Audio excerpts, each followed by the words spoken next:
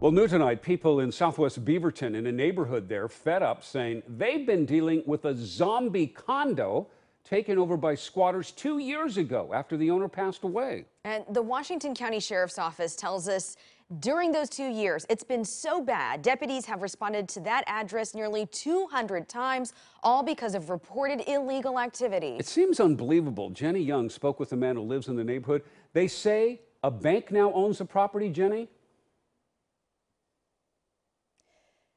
Jeff, Liz, they say this now all lies in the hands of the bank. They say the property is in probate and the bank has not moved to foreclose. This is according to the neighbor. And now this neighborhood has nowhere to turn since law enforcement has no authority to move these people out.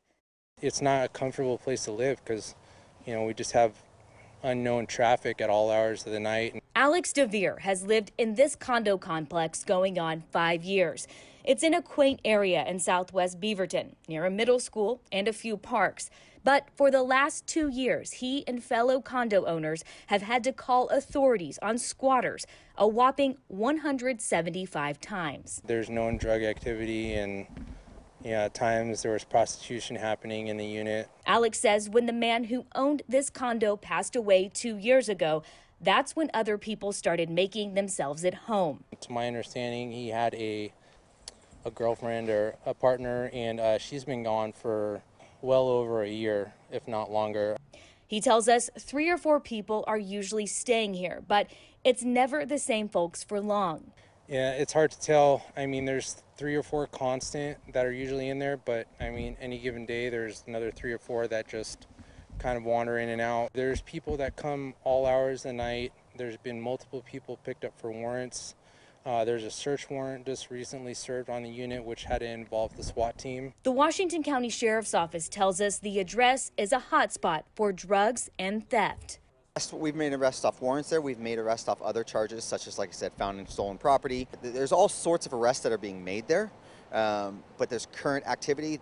The people who are living there are constantly changing. We knocked on the door, hoping to ask folks inside some questions, but no one answered. Alex and his neighbors are also concerned about the piles of junk in the backyard. They have just tires in the back, and if one of those were to catch fire, that would just go up in a second. Obviously, you can see that's an adjoining unit, so if this catches fire, it's very easily that the next one catches fire too. Alex said during the summer, a pile of debris that was next to that house caught fire. Neighbors had to act quickly. They grabbed a garden hose and put that out. The fire department eventually did have to come out. But, Jeff, Liz, something else that they're concerned about. The Homeowners Association says they are about $6,000 worth of dues that have not been paid in those 2 years. And, people just fed up with this. At this point, the county can't do anything about it. Law enforcement.